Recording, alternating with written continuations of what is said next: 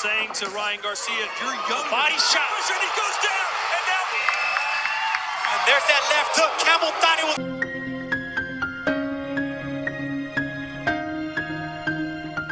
Hi everyone and welcome back. I wanted to go through that Garcia punch that you all saw in that boxing match.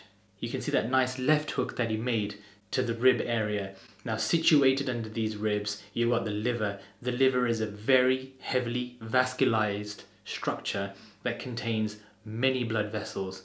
Now why did this guy collapse to the floor and why was there a TKO? Now by making this punch, essentially what he's done, he's hit the ribs, and underneath the ribs is the liver. The liver is a highly vascularized organ containing many blood vessels, and as he's made the punch with that left hook, he's forced an external compression onto that outer aspect of the liver.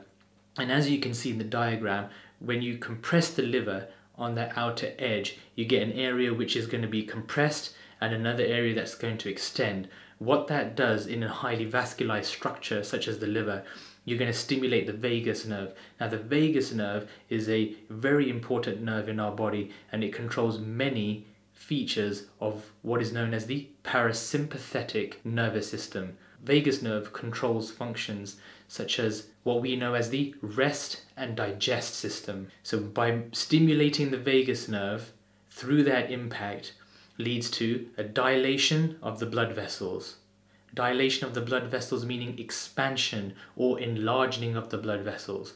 Now when you enlarge something in which there is blood, it leads to a drop in pressure through simple physics.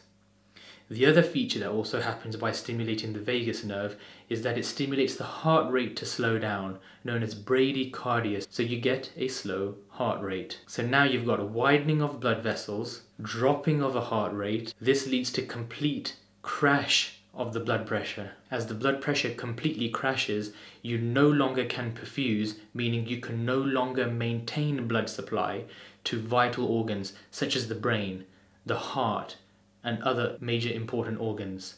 So if you cannot maintain blood pressure, if you cannot maintain blood supply to the brain, you get dizzy, you start blacking out, you start feeling like you can't breathe, you start collapsing towards the floor.